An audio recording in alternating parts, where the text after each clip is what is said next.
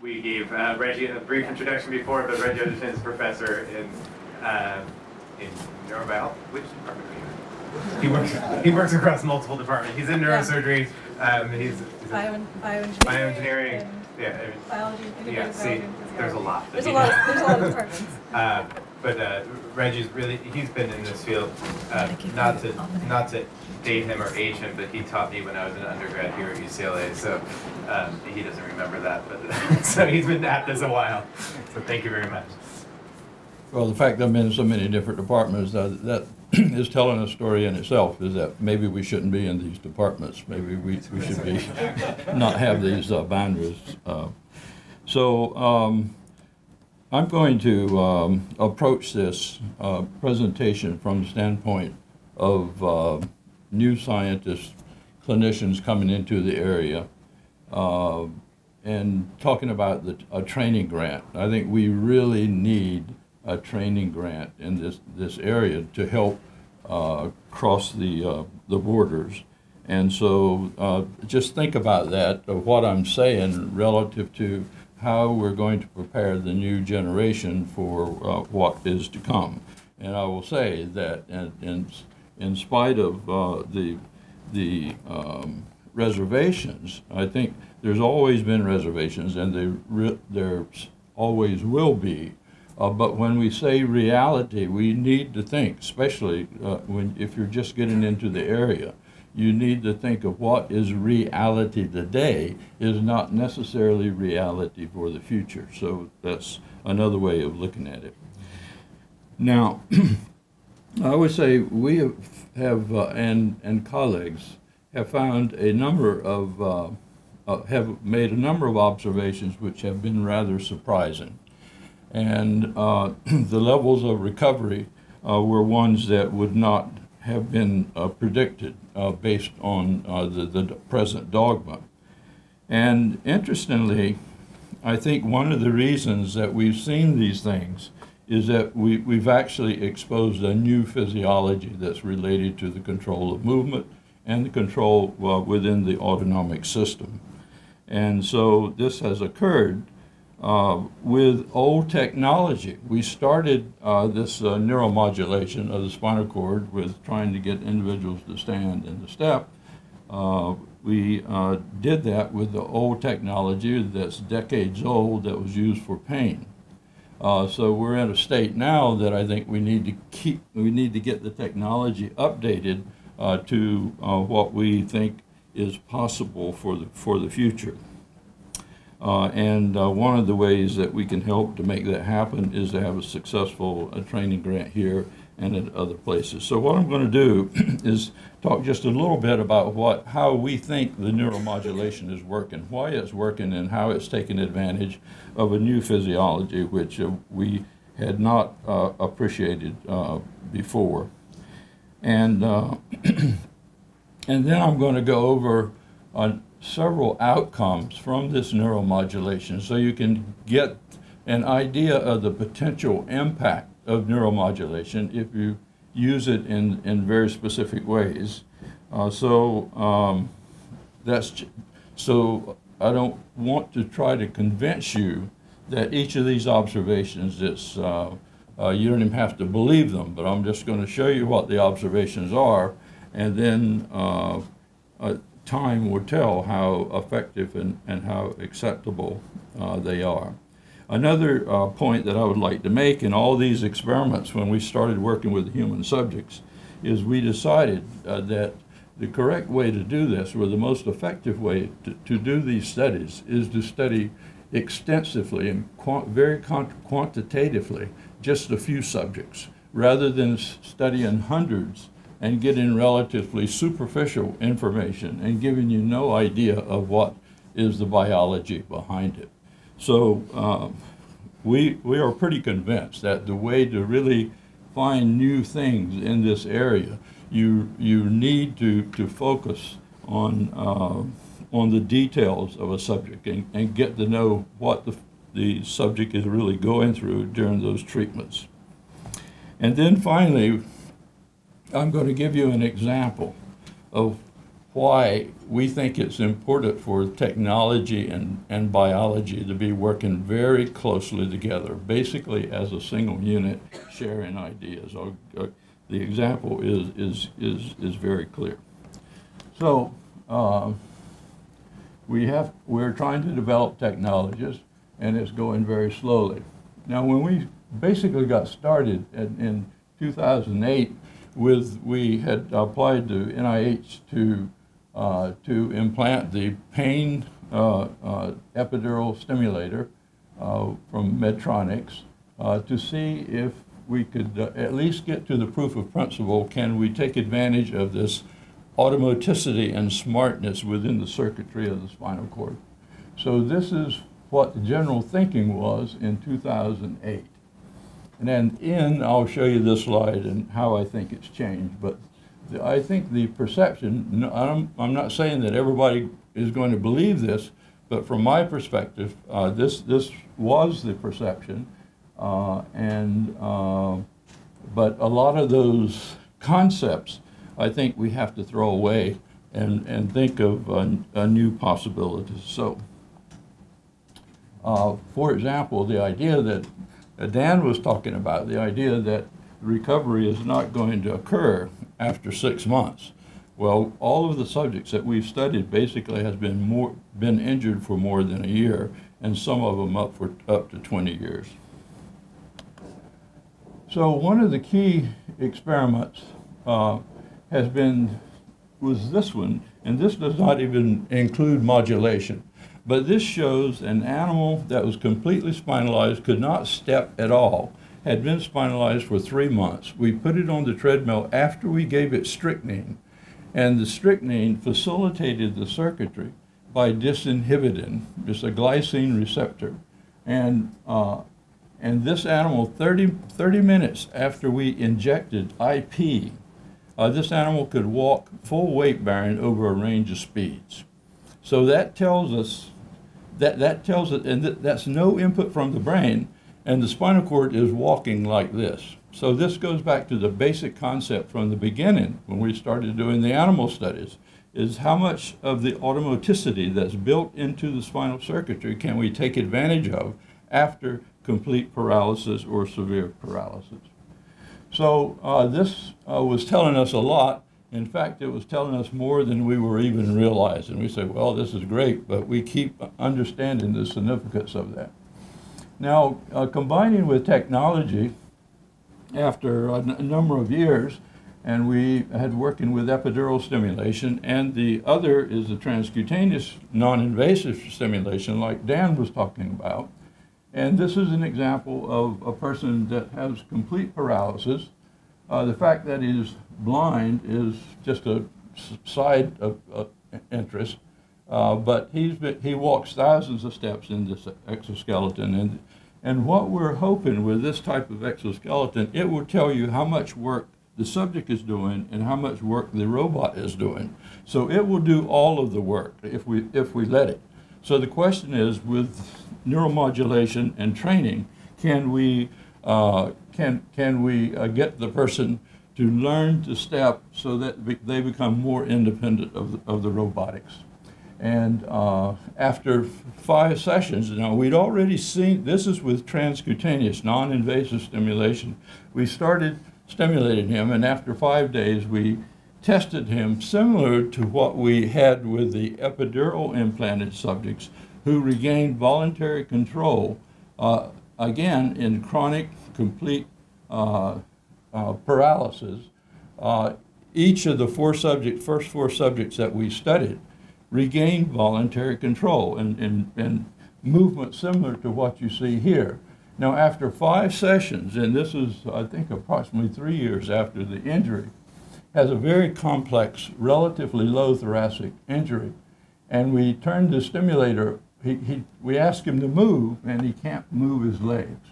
Turn the stimulator on, and he doesn't move. This is a key point. In fact, it's related to what Bruce was just talking about. Stimulator on does nothing. We are neuromodulating the circuitry. We're not inducing a movement. We're enabling the movement. And so he tells them to flex his knee, and he flexes his knee. This is the first time he had done it since he'd been completely paralyzed. And this is voluntary. So these are the type of findings that makes us think that there's things here to take advantage of. Again, what we're basically testing is what can happen. We're not testing what does happen in a large population. So we're finding out what can happen, and then we can take it from there as to whether it's going to be practical and so forth. Now, what's the mechanism? I'll give you just a short idea, but the first experiment we did with the first subject with epidural implant, this is exactly what we observed. And this observation shows that as we increase the voltage, got no force until we got to about 7 volts. And at 7 volts, the subject says, "I feel connected." And I don't know anybody that knows what that meant, but he could generate a little bit of force, and as we increase the voltage, more force. And basically what we are doing, I think, is increasing the excitability of the networks that are generating this type of movement. And now Dan showed you this, and from the beginning we thought, well, this kind of fits this pattern. That is, you've got to reach this motor threshold, and then you can move as you wish. But after the injury, we don't know how much activity automaticity is remaining. And maybe you're completely paralyzed until you get to this point here. So with the enabling motor control, the electrical stimulation, if we put that, combine that with this, we can get above the motor threshold. Now, what's the nature of this connectivity? We don't know. I have no idea what the anatomical basis of it is, but we know for certain that there's physiological, there's functional connections that are formed very rapidly. And in fact, in some of the subjects with neuromodulation transcutaneously, some of the subjects showed some voluntary influence within one session. So that tells us one thing, that this lesion that we call complete paralysis, it needs to be re-examined, and we have no idea what the real biology is behind that. And I'll give you a little bit of a physiology here. This is, I want you to look at, I'll skip some steps here. So ordinarily we would say the resting excitability is, say, this level. This is the motor threshold. You've got to get to this motor threshold to get movement. And the more effort, you'll recruit more motor units and get more force. But we think after injury that resting level goes significantly down. There's a lot of loss of synaptic contact to these motor neurons down here. So, so we think that with the stimulation we can bring it back up, and then that enables the person to move. Now, what happens? The major point that I want to make here, 2 minutes left. The major point that I want to make is that this physiology below the motor threshold is extremely important, and it's been ignored in electrophysiological experiments. This is an example of individuals with complete paralysis. And I'm going to move this on up. This is what we call 0G gravity or situation. We ask them if they can move voluntarily. They've had 18 sessions of treatment here. Again, complete paralysis. And then we turn the stimulator on. We ask them to voluntarily move. And then you add the stimulation to it. And this is the type of movement that you can see. So the bottom line is there's a lot of potential in the spinal cord that we have not known about, and this shows the force, the knee angles that have changed with with just voluntary effort and this voluntary plus stimulation. But a key point here is some of these individuals were able to move their limbs as well without stimulation as they were with stimulation. The point there is a plasticity that's occurring so that they become more independent of the stimulation. Will they ever become fully independent? That remains to be determined, and I would guess probably not. And so with hand movement, you've already seen that, and the type of improvement that can occur there. This is with eight treatment sessions, non-invasive stimulation over 4 weeks, 2 times a week. And this is their improvement in grip force. So with and without stimulation. So the difference between before without stimulation and what they could do with stimulation at the end was over a 300% increase. And we have measures of that's related to quality of life and what they could do with their hands and so forth that is consistent with this is really functional movement. One individual has gone from not being able to feed themselves to feeding themselves, and I would say that has some impact on quality of life. Now, this is the example that I wanted to show you to show you why physiology and technology needs to be working together. This is the trained mice to step with a fixed trajectory versus not a fixed trajectory, but one that allows variability. This is untrained rats, spinalized, and you see the variability. If you train them, you see this, but even when they're trained, you see a lot of variability. The point is, the basic biology of movement has the intrinsic properties of this control is that there's got to be variation. There is significant variation. And so when we train them with fixed versus no variation, they step much better. So this is an example. The basic concept here is that if the spinal cord has decided the foot is going to be here versus here, the robot has already decided it's got to be here. So it's in a constant mode of correction. And therefore, what happens is that the reciprocity of flexors and extensors is totally disrupted. And so the spinal cord is being corrected constantly, so it can't learn what it's supposed to be doing. So there's one of the most successful robots on the market for stepping has a fixed trajectory. And that device serves as a coat hanger in many laboratories today because it is not taking advantage of a basic property of physiology. So using neuromodulation, we enable, we don't induce. Those experiments that Bruce was talking about, they're implanted electrodes in the muscle. The muscle is not that smart. The smartness is in the spinal cord. So we enable the spinal cord. We take advantage of the control. So if you're directly stimulated in the muscle, the movement will be only that of which muscles you're stimulated.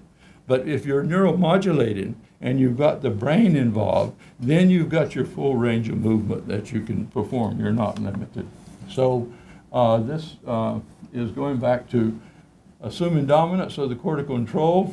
I think we know that that's not so great.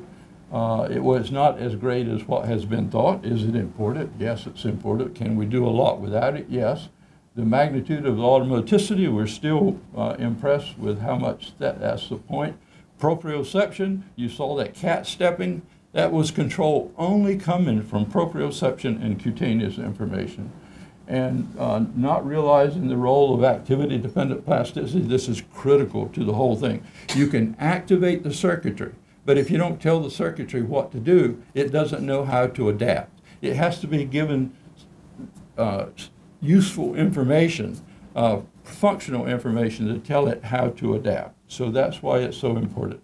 And the dogma that nothing can happen after a year, that's based on results that we've seen, that's ridiculous.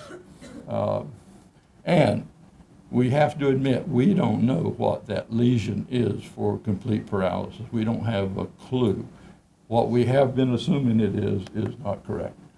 So I would say there's tremendous potential for the future. This is just the beginning. So if I was a new, young postdoc or that was interested in this area, I would say there's tremendous potential. Tremendous potential if we're able to combine the technology with the physiology. And so there's many people that's been imported here. Yuri Gerasimenko, Parag Gad, Joel Burdick from Caltech. You'll hear from this guy later on, and some of our Russian colleagues where we've collected a lot of data also. So, and there's other colleagues that have contributed. The work that Dan was talking about, we've been working together for about 5 years on that grant, and Lisa Moore has been one of the key players in that. And this is Susan Harkema, who we did the work with at University of Louisville with the first 4 subjects and her assistants. And we've gotten some assistance, but never enough. Thank you. We have time for one question. Someone has a question? Yeah. Great talk. I was wondering, in your talk and Dan's, you're talking about invasive and non-invasive techniques. And in the implanted ones, in those patients, were they not able to have restoration with neuromodulation that was external? Was that tried before the spinal cord implant? The non-invasive started after. Okay. Yeah, the non-invasive technique started after, but not long after. And we're in the grant with Dan and I. We're testing both techniques. We're always asked which one's better, and we don't know. I think we need both of them, I think, to see how it works out. Great. Thank you very much, Reggie.